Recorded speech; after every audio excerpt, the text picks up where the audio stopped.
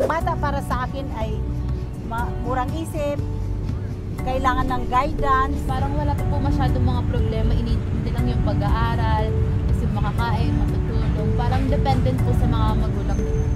Should be cared for and supported all the time.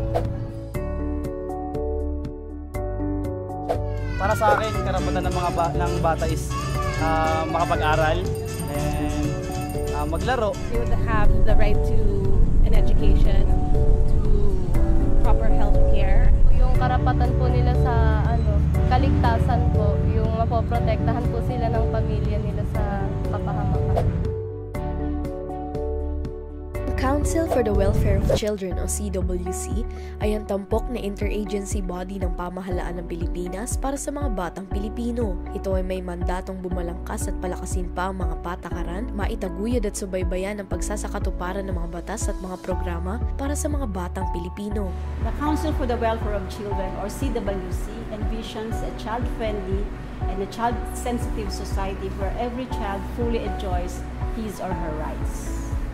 The main goal of the Council for the Welfare of Children is to ensure that there is a responsive policy environment which will empower the children and improve their access to basic services through policy development, advocacy, capacity building, and network development. Ang CWC ay naitatag sa ilalim ng Office of the President noong December 10, 1974 sa Presidential Decree No. 603 o ang Child and Youth Welfare Code. Bilang isang policy and coordinating body ng mga bata, ang CWC ay binubuo ng isang council board sa pamumuno ng DSWD bilang chairperson na sinusuportahan ng CWC Secretariat sa pamamagitan ng Executive Director. Binubuo rin ito ng Technical Management Group na nagsusuri at nagre-rekomenda ng mga polisiya sa council board. Sa ilalim nito ay may 5 komite na may kanya-kanyang focus. Committee on Children in Need of Special Protection, Committee on Family and Alternative Parental Care, Committee on Children Affected by HIV or AIDS, Committee on Children and Youth Participation, and National Steering Committee on Child Rights Advocacy. Ang CWC ay bumuo rin ng regional committees o subcommittee for the welfare of children na nagsisilbing replika ng National Council Board sa 17 rehiyon sa Pilipinas.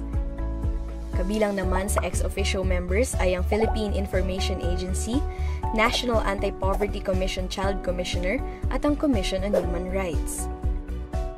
Ang Council for the Welfare of Children ay isang policy-making body ng ating pamahalaan at ito ay nagpapatupad ng mga programa, serbisyo at gawain para sa kapakanan ng mga bata.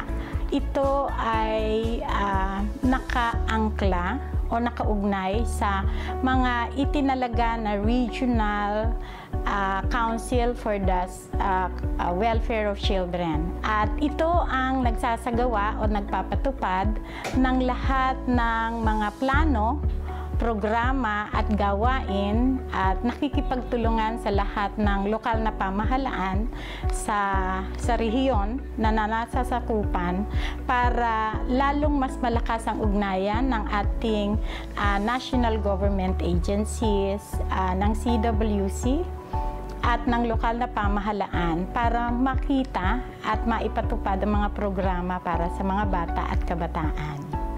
Ang NAPSI po ay isa po siyang ahensya na under po siya ng Office of the President. And ang ibig sabihin po ng NAPSI ay National Anti-Poverty Commission. So sa sector namin, children, meron kaming 4 na sinusulong. Ang child abuse, child labor, early pregnancy, and child participation. So sa mga agenda namin yun, may tumutulong sa aming mga NGA or National Government Agencies. And isa po dun is ang CWC or Council for the Welfare of Children. Naisasagawa ng CWC ang tungkulin nito sa pamamagitan ng Child 21 at ng kanyang National Plan of Action for Children na strategic framework para sa pagpaplano, paggabay, pagbabantay sa kabataang Pilipino. Isinasakatuparan ng Child-Friendly Philippines, a caring and protective society for children, ang commitment ng Pilipinas sa Convention on the Rights of the Child na kinakailangang maipamahagi at maipabigay alam sa lahat ng sektor sa bansa. Ang Subaybay Bata Monitoring System ay lumilikha ng impormasyon sa Estado ukol sa implementasyon ng Convention on the Rights of a Child. Binibigyan ng Presidential Award for Child-Friendly Municipalities and Cities ang local government units sa pagsulong ng karapatan ng mga bata sa pamamagitan ng pagkilala nito sa kanilang ginagampanan ng tungkulin sa pagsulong ng child-friendly governance. Together, let us work hand in hand to promote and protect the welfare and rights of children. Let them grow in an environment full of love, care, understanding, and compassion as they become responsible and productive citizens of the country. We are CWC, making lives better for children.